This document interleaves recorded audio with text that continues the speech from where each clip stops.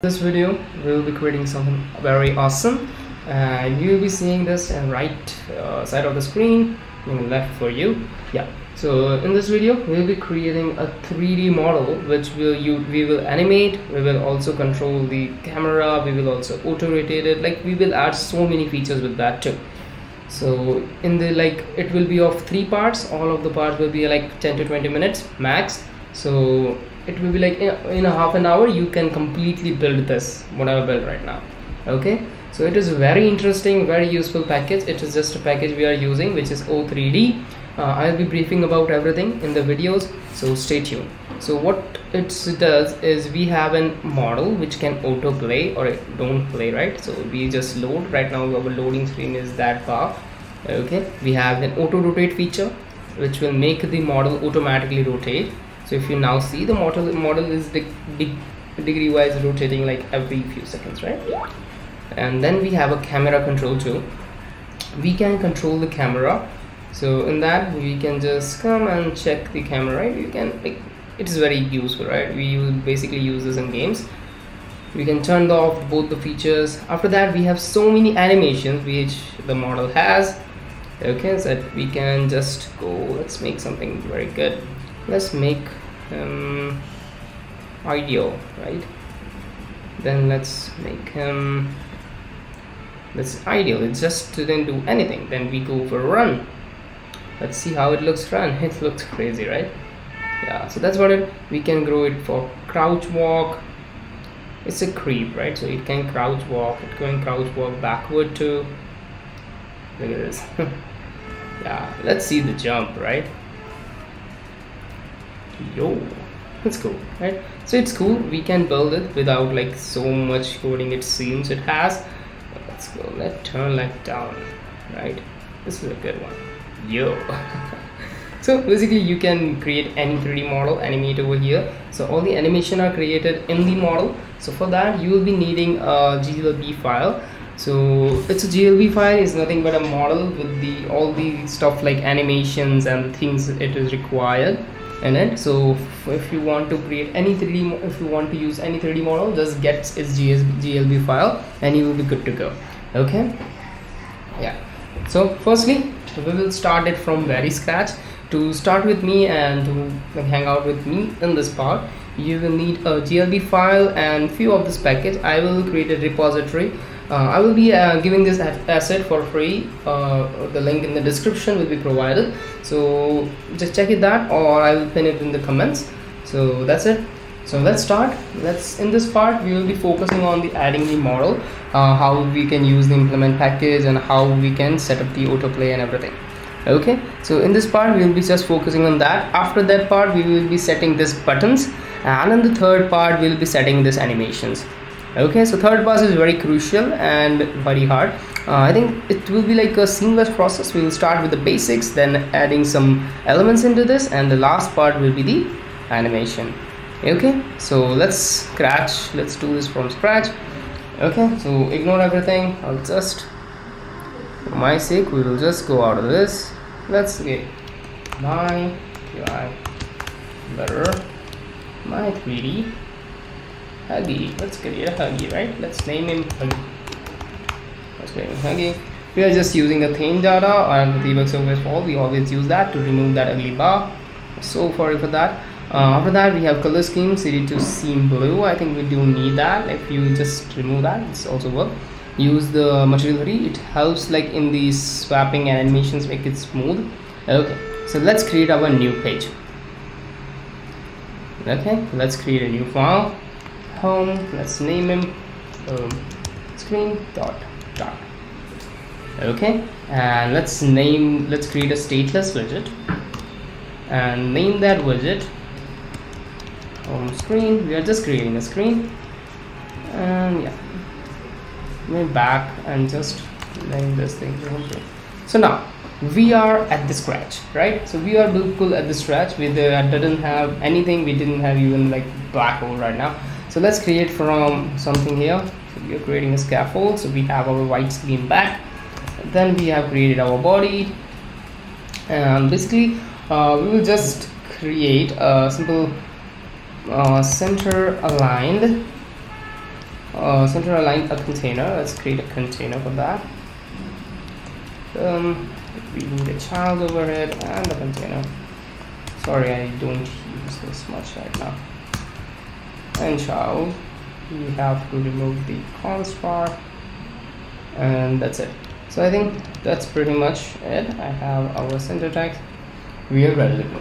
So now it's time to implement the model. Let's make it quick. We will do in like just 5 minutes.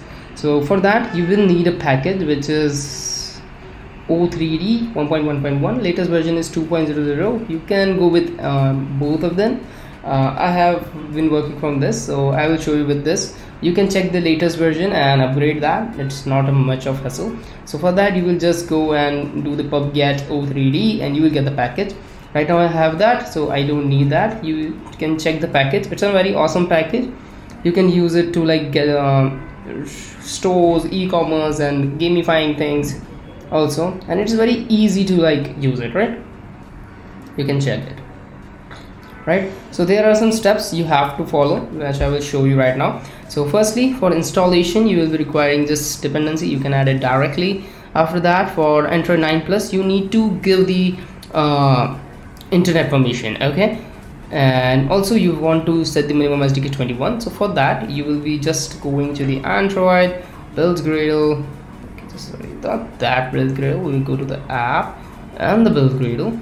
You will see we have established our minimum SDK 21. So if it doesn't fit you, it just change it to 21. Okay, after that we will be changing giving the permission of user internet and the user clear traffic group. Okay, so these are required for your GLB model to like for the animations and stuff, so it is very important. So just go there and go to the, where is the Android source file main Android. So path is Android app source main Android. So we'll find your Android manifest and you will check for the dependencies. Okay, just a second. Yeah, use this permission for the internet, right? Where is it? Right now I am building in iOS, so I think I didn't implement that, but for that you can just copy this part. Yes, copy this. Also beware of the plus part, and on the application part you can just enter that, right?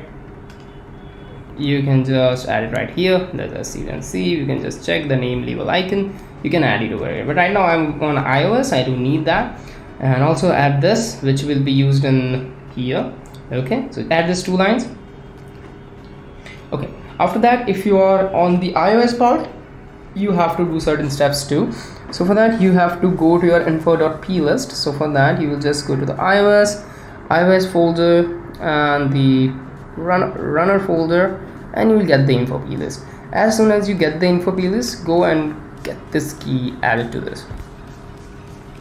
You can see we have our key. You just have to add the key over here to work it like every time, and then add this modifier to the source, right? So that's the basic thing. If you want to, like, as you can see we have our DDDF and everything set up, so you just have to take care of that. That's the installation process, and after that just go to the pubspec YAML, add the OT3, the latest version, and you'll be good to go. Okay, so now let's create our OT3, right?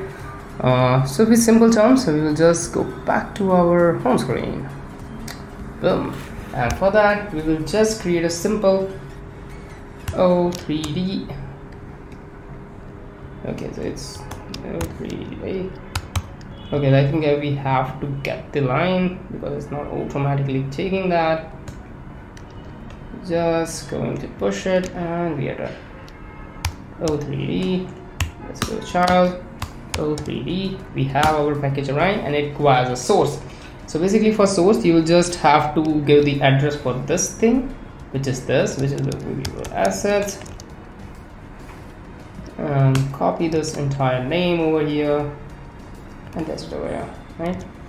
And if you want to check that, you will just come here. As you can see we have our boy over here.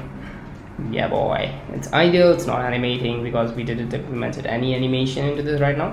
We will be moving forward. Also for the asset part you have to add this line. You have to check it if your pubspec YAML doesn't contain this. it will not work. Okay, so please be aware of that, and let's go. So that's our basic model, right? You are done. You have the 3D model in your hand, so that's great, right? So moving forward, it gives us squeezily line because it requires a constant, but we will not provide them a constant. Let's add some things, right? Let's make it creative. So first, let's see how many options are there.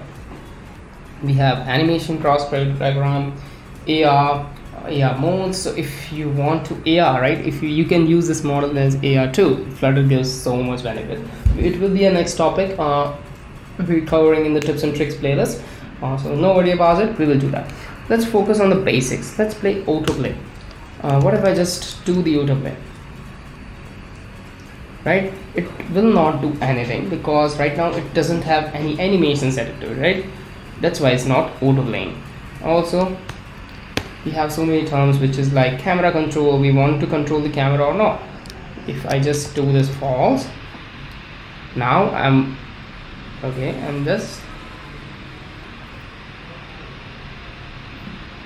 refresh the app, and now you can see it's also running. So that's the great part. It has some basic default, and you can see we cannot rotate it right now.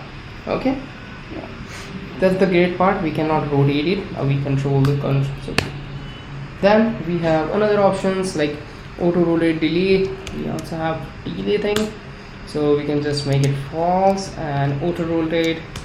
We can also add the auto rotate. Require them integer, and now I implemented that. And every time you have to re-roll because it doesn't work just with the state because we have implemented the stateless widget. We'll be doing the state management in the later parts, but right now we are just implementing our model. Okay, yeah, so just stay focused. Let's add the constant to remove the curly lines. Then we have so many things. Then camera target option. Let me add you things, right, which will be needed, which is the camera target. So camera target will give like how the camera will target. So it has 3 axes, X, Y and Z. So we'll just go with flow with me in this part. It's not going to be that hard. To remove this constant and we will get to go.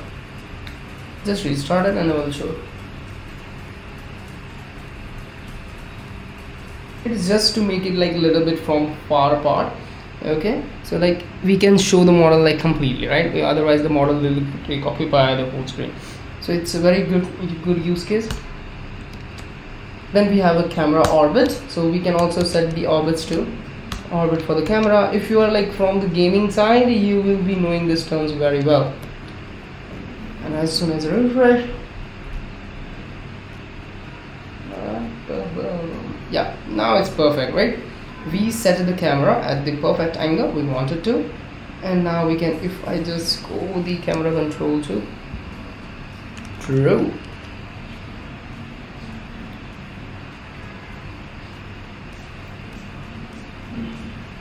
restart the app, and now it's looking wonderful, right? We have fixed the orbit, so everything looks just coming from here. And we are, as we put it like one direction 0.2, so we can see it from the front end, right? So if I just change it, now you will notice the difference, right?